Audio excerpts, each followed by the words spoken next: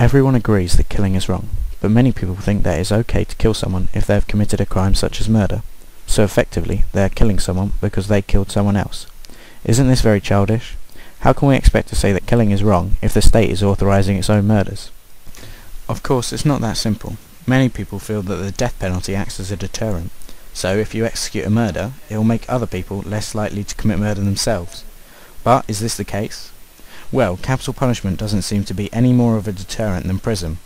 For example, in America, when states have introduced the death penalty, as often as not, the murder rate went up. And when a state abolished the death penalty, as often as not, the murder rate fell. Between 1952 and 1967, California executed someone around every 2 months. In this time, murder rates increased 10% annually. But between 1967 and 1991, there were no executions, and in this time, the murder rate increased by only 4.8%. Now, this might just be anecdotal evidence, but a survey of experts from the American Society of Criminology, the Law and Society Association, and the Academy of Criminal Justice Sciences showed the overwhelming majority believed the death penalty was not a proven deterrent to murder.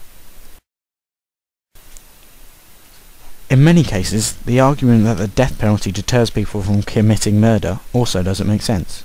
In cases where the murderer thinks they won't get caught, then any form of punishment isn't going to be a deterrent, because whatever it is, they think it won't affect them. Murderers who kill without considering the consequences also wouldn't be deterred. Some murders are committed in a frenzy of panic and hatred, in a blind fury without thinking at all. In cases like these, the death penalty is hardly likely to put them off. So the argument that capital punishment is a deterrent doesn't seem to be a very good argument at all. Some people believe that the death penalty means that a criminal could not strike again, but there's no reason to believe that a prison sentence wouldn't have the same effect. In many cases, a criminal might reform, and in this situation, society loses a criminal and gains a well-meaning good citizen. But obviously, some people may never reform, and will always be a danger to society. But even in this case, prison could still work. If a criminal is locked up for life, they still can't re-offend. Even in the best judicial systems in the world, mistakes will still be made. In the United Kingdom, there have been cases of innocent people being convicted of murder. The mistake was then discovered, and these people have now been set free.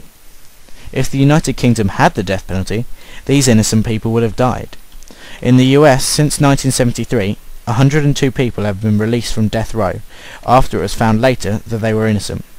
Some came very close to execution after spending many years on death row. This suggests that in all probability, a number of people in the US have been executed when they were innocent. We can conclude from this that even if the judicial system was excellent, if a country has the death penalty, innocent people will die. Is this a price we should pay? Is it worth the deaths of innocent people for a system that doesn't seem to deter crime and is no more effective at stopping reoffending than prison? Help Amnesty International end the death penalty.